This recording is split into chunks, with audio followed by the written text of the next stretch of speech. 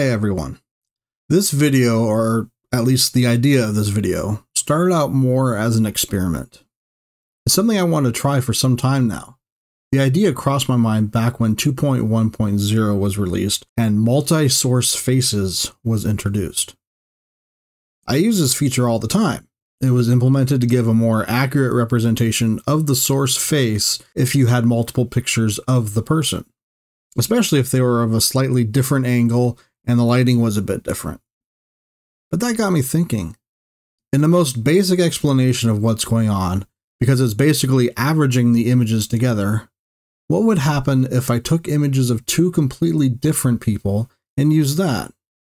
Well, it creates an amalgam of the two faces. So instead of looking at a picture of Indiana Jones and wondering what he'd look like if Chris Pratt played him instead, or maybe Zachary Levi, or maybe Sydney Sweeney, and I'm getting off topic. With this new idea of mine, I can make a mix of one of the newer younger actors, or actress. Hi Sydney. Though different, weird, maybe interesting, I didn't see too much of a point with it. Then I wondered, and then quickly realized that if you add two Chris Pratt images and a single young Harrison Ford image into the mix, then you get a mix of the three images.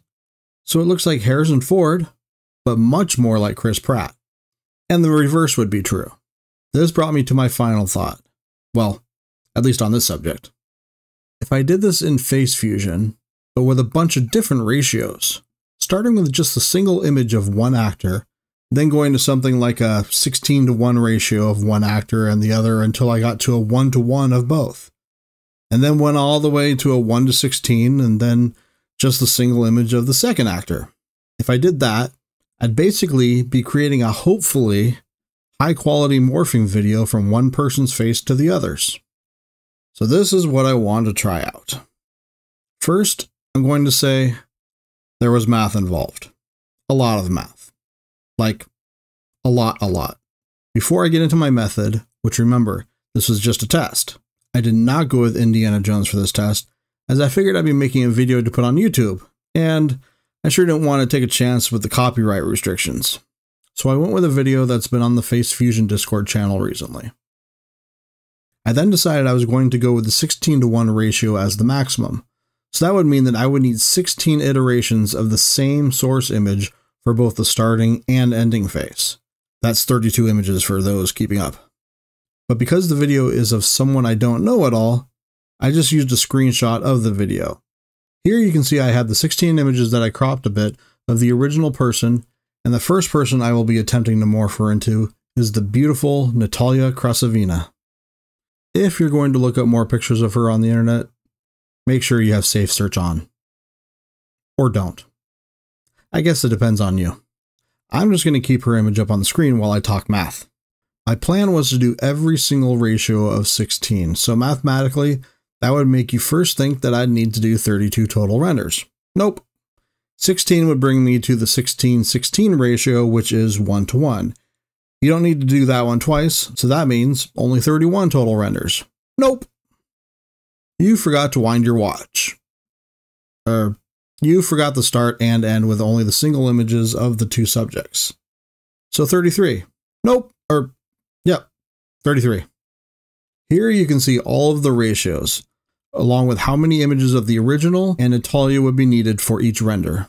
I could literally just put in what the ratio is instead of simplifying it each time, but it just felt weird putting in 16 of one image when only 1 or 4 or whatever were needed for the same outcome. As this was a test, I didn't want to go on forever with my renders, so I chose to do a short part of the video. There were other factors involved, but in the end I had 225 frames to work with 25 frames a second, so 9 seconds. And I didn't want to start the video with the morphing immediately, nor did I want the video to end immediately when the morphing ends. So both the end and start of it will get 50 frames or 2 seconds. Before I start this next math rant, I just want to say that it would have all been so much easier if the video I was using didn't matter for length, and I could have just said every single ratio gets 5 frames or 10 frames or whatever, and deal with that. But nope, I'm an idiot, telling a tale, full of sound and fury, signifying nothing. 'Tis a tale told by an idiot, full of sound and fury, signifying nothing. And back to the math. So with 100 frames of the 225 taken, that left 125 frames to be equally divided among the 31. I didn't like the math, so I made it 30 by giving 5 of the frames to the last 1:16 ratio and only 95 frames for the final. I know, sense. I made none, but it worked. I looked at it as if I now had 5 seconds to fill with 30 different ratios. I like those numbers much more. That would mean that each 25 frames second would need 6. Not the best situation, but easy enough to deal with. I just have 5 renders of 4 frames, and the 6th of each second would be 5 frames. Something I was sure wouldn't be noticeable. Here's the full table showing where every cut would have to be for each render. The good news is that instead of cutting up the video into all of these parts ahead of time, I can just use the trim frame in and trim frame out feature in FaceFusion for each render. So now I begin the process of rendering out these super short videos with micro changes to the face each time that will hopefully add up into a nice clean morph between the original girl and Natalia. And don't worry, I'm not going to bore you to death with the entire process. Well, maybe I will, but I'll speed it up like crazy and also have chapters to quickly pass it all up. Maybe I'll even post the timestamp right here in the video for you to go to. Who knows? Or you could watch me screw up countless times in ludicrous speed.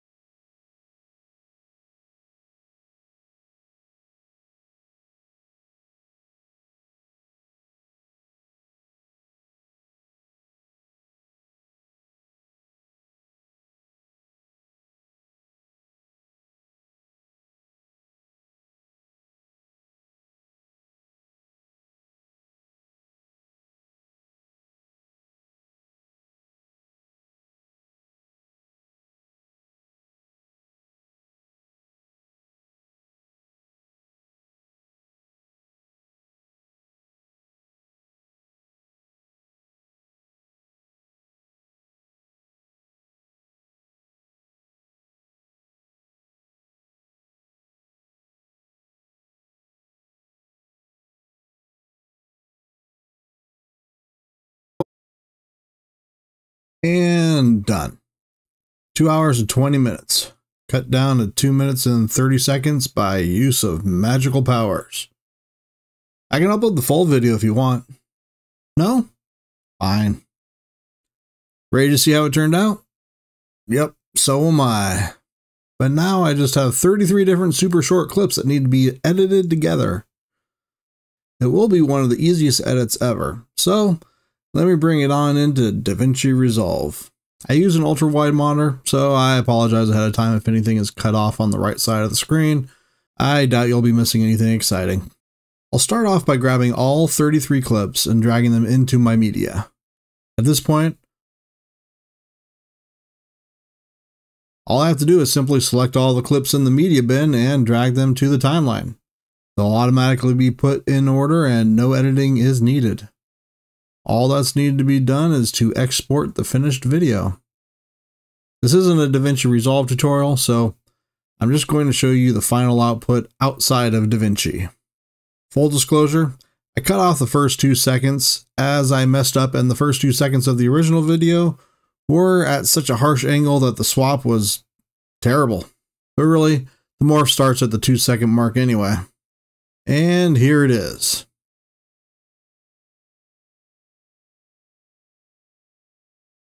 To be honest, I'm a little bit underwhelmed. I mean, I think it worked perfectly, but the problem is that it's not as dramatic of a total change as I'd hoped. It definitely looks like Natalia, but had I gone with somebody more exotic looking, the change would have been more dramatic. I mean, I think it was a success, but I really want to see a bigger change. Being the masochist that I am, I guess I'll do another 33 renders. This time, I'm going to continue from the last shot of Natalia. And to be more dramatic, I'm going to morph her into Steve Carell. Yep, Michael Scott. You know the drill already. So here goes the time warp. I remember doing the time warp. Also, here's the timestamp for afterward.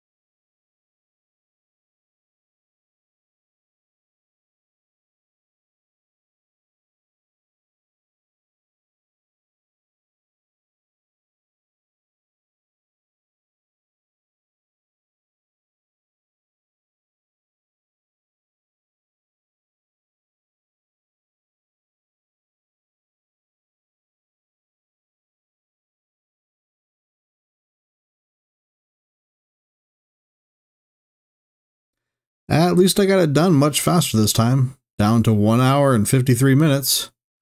So only 1 minute and 41 seconds here. There's really no more work at this point, so I guess I could show you the final 2-part video. Starting from the original girl, through Natalia, and ending with Michael Scott.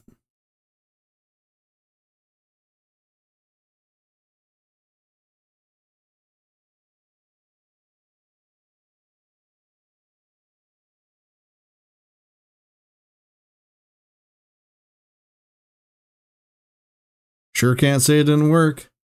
There's definitely a bit of ramping in the middle of the second change, but I think it looks great. What do you think? Can you see yourself doing this?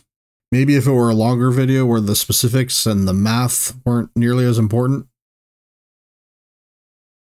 More importantly, do you think this would be a cool new feature in FaceFusion? Where you could instead just bring in the starting and ending source images and then have FaceFusion do all the math and switching? Let me know what you think in the comments below. As always, I'd appreciate it if you'd like and subscribe. Thank you so much for watching and have a wonderful day.